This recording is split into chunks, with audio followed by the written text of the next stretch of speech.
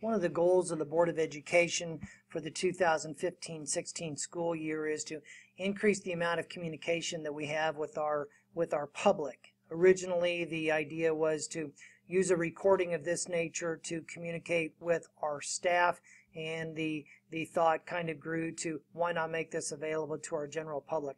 I'm using a program that's called Screencast-O-Matic, and it gives me an opportunity to record information to share with you. And I want to cover the information from the Board of Education meeting from Monday, September 14th. Today is September 15th, so it is one day later, and I want to just share with you some information. Under item number 3 in the consent agenda, we added a topic. We added Linda White as requesting a personal day. And these are here in this column because according to the negotiated agreement, any days during professional development days that are requested need to have board approval. And so that's why you will see those sometimes on the agenda for the Board of Education meeting. The next agenda change was item number 11. Instead of KSDE, the policy changes came from KASB, the Kansas Association of School Boards. And we added item 13A, an action item for executive session to protect the identity of students. That executive session was to give board members an opportunity, if they wish to go into executive session, to discuss item number 14. And finally, the Board of Education struck number 15 from the agenda. That will be on the October Board of Education meeting. To start off our meeting, the board had an opportunity to check in regarding boardsmanship. The Board of Education has had 6 meetings in 2.5 months. That is a lot of meetings in a short amount of time. Some of those meetings have involved some differences of opinion, and so this was an opportunity for the board to talk about how their relationship has been and what we can do to improve working together as a team. And so we had that opportunity and some good ideas from the Board of Education on number 2 from the agenda. The board approved the consent agenda. We moved on to item number 4. We heard from the public. There were a number of people there who were speaking in regard to item number 10, which was regarding the strategic plan and the idea for potential benchmarks for schools for financial viability. And everybody, I believe, that spoke were speaking against benchmarks and against that topic. We did have one member of the public, Mr. Bob Carson, asked to have an opportunity to speak when we got to number 10, the strategic plan, which President Reznicek granted him that opportunity, and he did speak at that time. The principal's building reports were provided, and there were no questions. Janelle Bowden did indicate that one of our teachers, Thelma Strathman, is being inducted in the Highland Community College Hall of Fame, so congratulations goes out to Thelma Strathman. The next item on the agenda, number 5, was USD 113 assessment information. For the past 3 months, we have been looking at assessment information. There have been some concerns within our district about the amount of time that is spent with assessments. Dr. Hanzelchek provided information to the Board of Education regarding assessments and the purpose for the various assessments that are given. We give assessments in our district for scope and sequence of our curriculum to measure how we're doing, to ascertain whether or not teachers need to reteach a concept or whether they can move on a little bit quicker. The idea is to work smarter, not necessarily harder, when it comes to using that form of assessment. Another form of assessment is used for MTSS, which is the multi-tiered system of support, and assessments are also tied to teacher evaluation. That is something that is relatively new for us in Kansas, but that was required starting this year. Is the year that we begin using assessments that are tied to evaluation. The next item for conversation, number 6, was the board took a look at information that's available on the Kansas website, and this is through Kansas State Department of Education. I have the opportunity to log in and to gather information that the state collects. There is information for the district as well as for individual schools, and it's not just for the current year, but for a number of past years. One of the challenges for USD 113 is that the information that is available does not go past to the fiscal year 2011, because that was the first year that USD 113 existed. So there's attendance rate, head count, enrollment, percent of missed school days, which is some interesting information.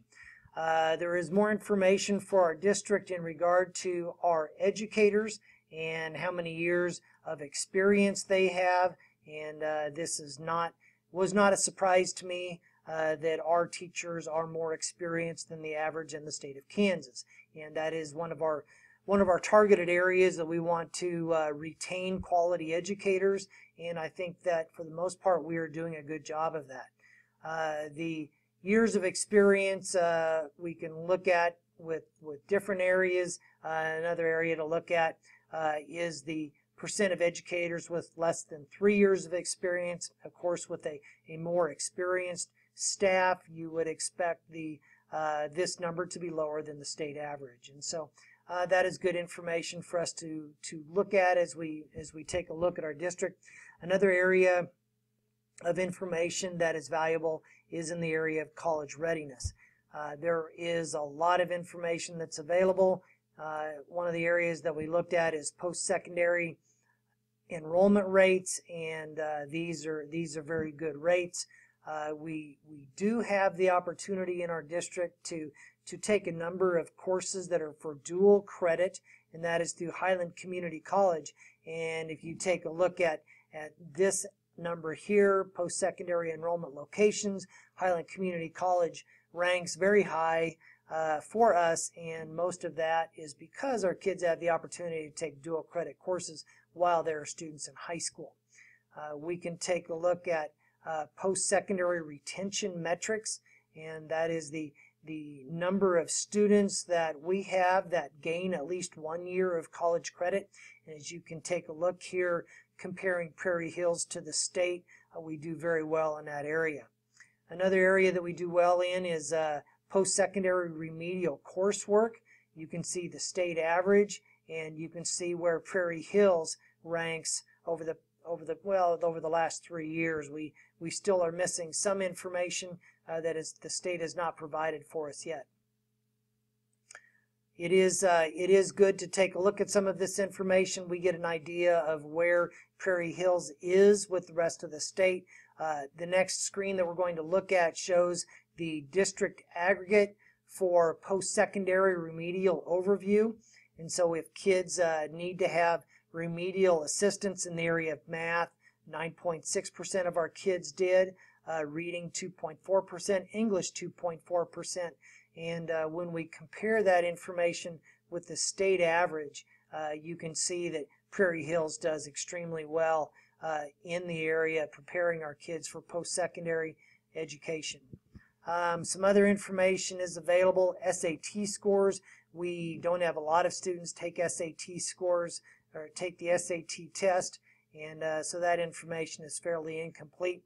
Another area that is incomplete is AP courses taken. AP stands for Advanced Placement, and we do not have any advanced placement courses in our district. We hope that our dual credit courses through Highland Community College gives us the opportunity to challenge students as well as what we offer within the regular curriculum.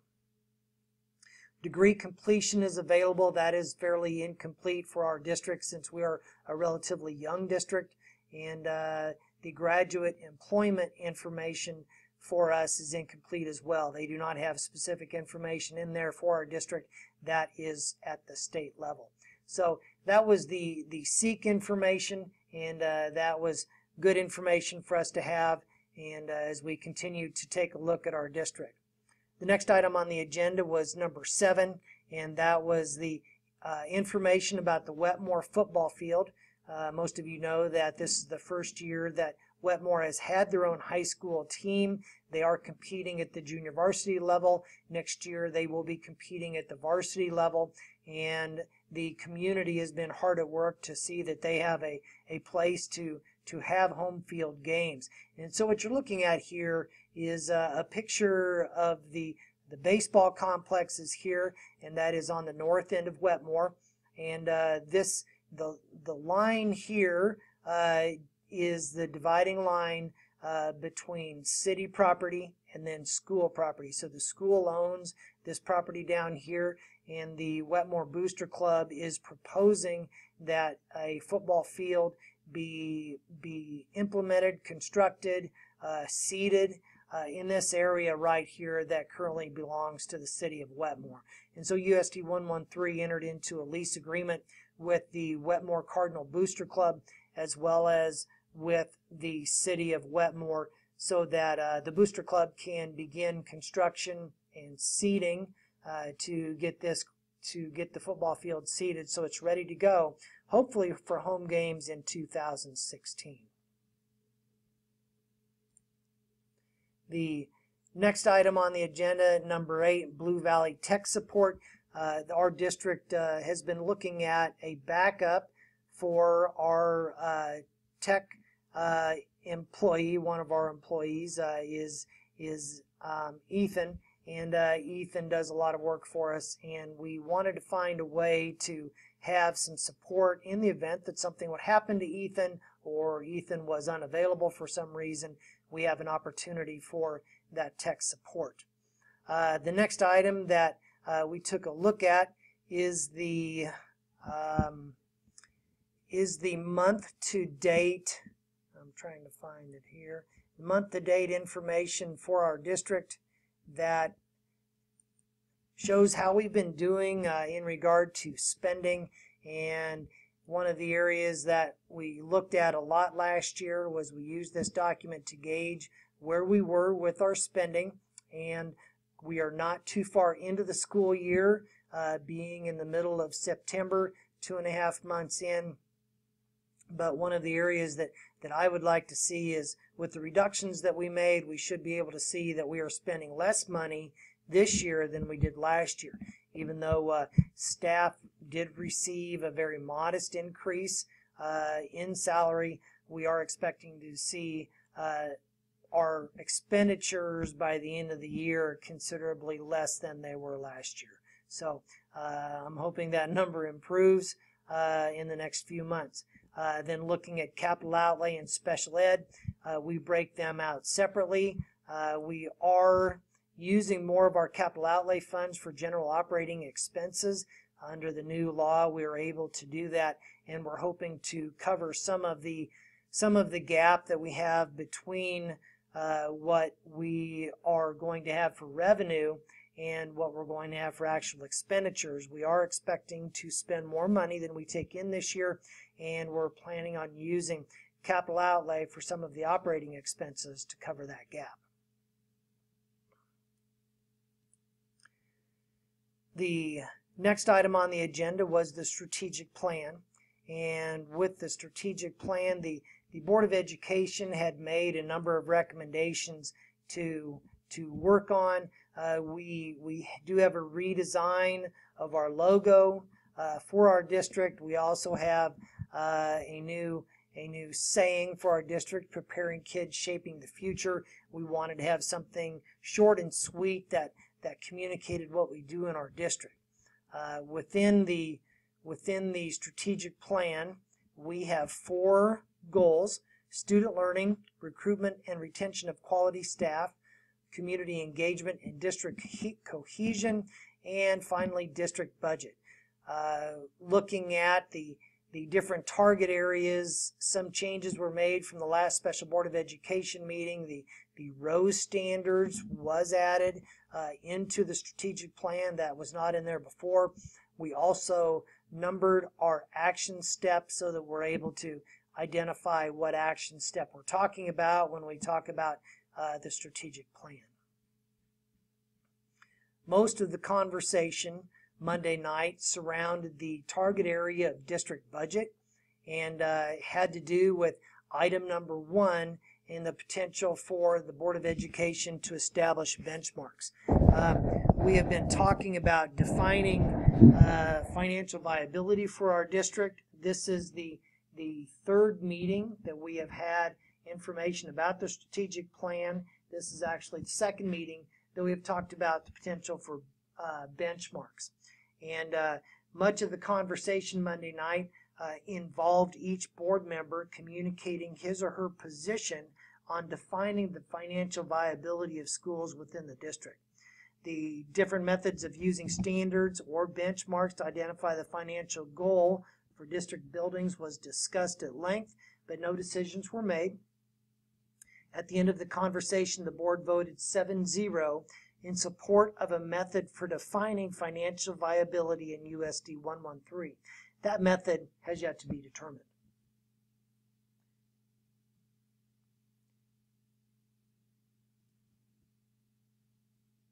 Item number 11, Kansas Association of School Boards annually recommends policy changes for all districts in the state, and a lot of those changes have to do with changed laws that are passed, or different court cases that have changed excuse me, the emphasis that the Kansas Association of School Boards is recommending for districts. So a lot of the policy changes had to do with discrimination. This time around, there was one policy EDAA, that the Board of Education had to vote on separately because there were two different options. And essentially that policy involves the opportunity for Board of Education to provide transportation in the summertime to different sports or different teams that are going to camps, and our Board of Education voted to not allow the summer transportation to camps for athletics. The next item, excuse me, number 12, we had a conversation about the transition from part-time to full-time for our Sabetha Elementary School state preschool teacher. In the past, we have had a half-time teacher, and this program has seen the numbers grow considerably, especially after the closing of Head Start in Sabetha, which was a big loss to our community. And so we had 16 students in that program. The students do qualify on a number of 6 at-risk qualifiers, and so the students that are in there are typically need a lot of attention, and so the board voted to go ahead and expand that program, at least for this year, from part-time to full-time. 2 additional policies were looked at, and whenever we do a policy change, we have to have 2 months of time. So there has to be a first read 1 month, and then the next month is the second read. And so item number 11 was the second read for those policy changes. Item number 13 is the first read for 2 policy changes. JDDC-R is our bullying policy, and that emphasizes that we are using our positive behavior support program for our bullying policy and for our procedures. And the next item, LDDA, is an item for federal programs and what we have to do for accounting purposes for those federal programs. When the board came to item number 13A, they voted to not have that executive session. They did approve textbook waiver requests for those who had applied for those requests and who qualified for free lunches. A number of people had made requests who qualified for reduced lunches or who didn't qualify for free or reduced lunches at all, and those requests were denied by the Board of Education. The last item on the agenda is set up building tours for Board of Education members. The board decided that they wanted to see students in the buildings, and so they went ahead and set a tentative date of October 15th for board tours, and they are going to do that during the day so that they can see kids in the buildings, which is really when you get a feel for the lifeblood of a school building, is when the kids are there. And so I commend the board for making that commitment to giving up a day out of their busy schedule to go on tours of our facilities within our district. Thank you for paying attention to this program. Hopefully I will get better at this as I do a few more, but we will go ahead and try to continue doing this as we go through our school year. If you have any feedback, please do not hesitate to give me a call at the Board of Education office. That number is 284-2175. Thank you.